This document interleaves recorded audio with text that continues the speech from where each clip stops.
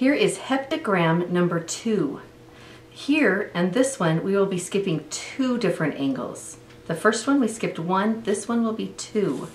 So you line up your straight edge with the 2 angles, and we're going to go around this heptagon, we're going to go around it 7 times.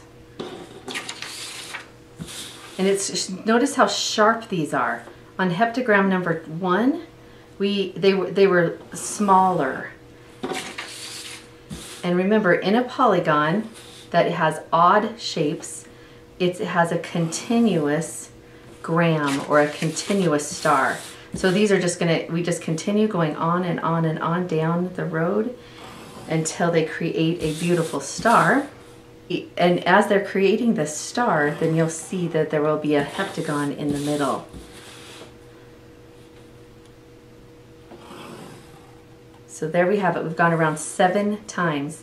And you'll notice that this one, in comparison to the number 1, has a lot more sharper edges. They're a lot more pointed. So this is heptagon here, and the heptagram in the center. This is heptagram number 2. Thank you.